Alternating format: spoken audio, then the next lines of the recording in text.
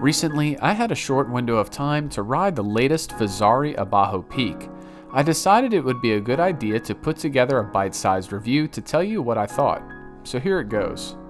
The bike I rode was a really nice metallic green color and was spec'd with a few upgrades available through Fezzari. These options include a DVO Diamond D3 fork, an X-Fusion Manic dropper post, and tires that had been set up tubeless. As spec'd, you're looking at $23.99 US. The Abajo Peak provides a 140/130 travel full suspension platform that puts it against a few other bikes in the direct-to-consumer category like the Polygon Siskiyou T or the Vitas Mythique. Having ridden the former bikes, I was interested to see how this one stacks up. Right off the rip, it was clear that the bike is pretty light. I don't have an exact figure, but when you pair its weight with its intelligent tire choice, the bike really rolls. This came into play with climbing sections as well. I noticed when I got home that on 2 climbs that I frequent, I had set PRs with the Abajo.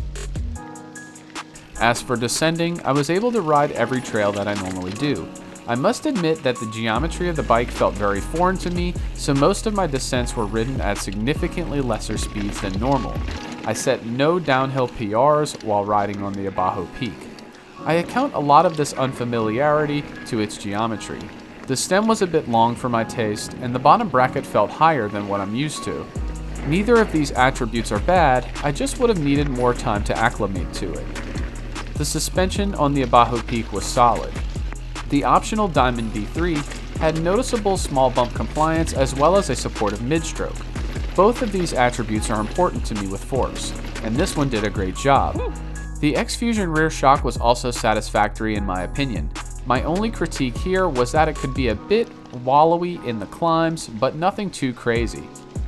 The SRAM Level T brakes for me were probably the most challenging component to get along with.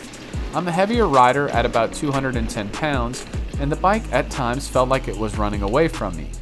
It's very possible that with some larger rotors and a more aggressive pad compound, this problem could have been squashed, considering it's spec'd with a modest 180/160 rotor setup and organic pads. As for the SRAM NX Group, it's a solid drivetrain.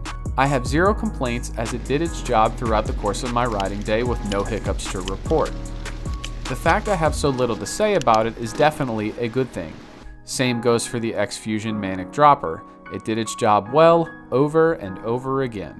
Having come from a bike that I believe was more descent optimized, I feel that the Fezzari Abajo Peak moves a step back in descent ability in exchange for climbing ability.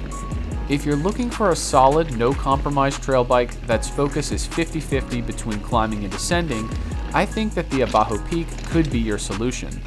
With its lifetime frame warranty and a $2,400 price tag, you'll be hard-pressed to find a better bike. I hope you enjoyed this video, and please comment if you have any questions. Remember, the ride is secure, and I'll see you next time.